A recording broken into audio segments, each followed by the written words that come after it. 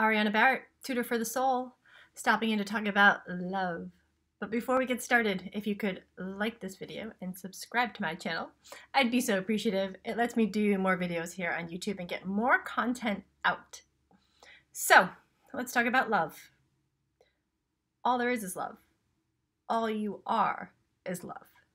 I know that sounds a little like esoteric, but let's break it down here. Your vibration, your divine love and light. You are love. And you come here to Earth School, you come into this body to have the opportunity to learn different lessons, right? And then we forget. We forget. We forget why we're here. We forget who we are. We forget that all there is love. All there is love. You've probably heard me say this before. We're either coming from love or fear in everything we say, think, and do. So I want to remind you that you are love. It's the lowest denominator. It's your origin. It's what you are made of. It's everything. And it's important to remember that. We remember that at the end of life. We remember that when we're first born. But we kind of forget in between. So I wanted to mention it because it came up the other day. I needed to express this to a client. You are love. Everything else is a lesson to learn and a distraction. And I really want to point out that distraction part because I feel like in this space and time, there's been a lot of division to distract us, so we forget this. And it's important that we remember this. We are love. We are this high frequency, this very, very high frequency. And we let things come into our psyche and our consciousness that brings it down, that muddles it, it gets murky, and we forget.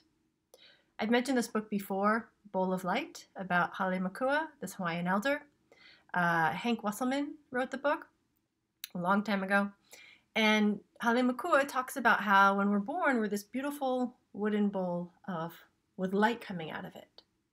And as we grow and continue on our journey, we put these heavy rocks in there, right? And they build up and they build up and they block that God-given light that we have within us. And so it's important to dump that bowl over, empty it out so our light can shine again.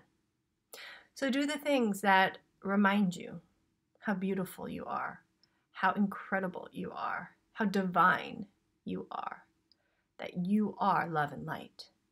And if you have beliefs running around, work with them. In meditation, work with a practitioner. I love working with the subconscious. I love helping people heal. These programs that you don't even realize are running, sub meaning below, so below the conscious level, you don't even realize these programs are running. And we download most of them from 0 to 7 years of age.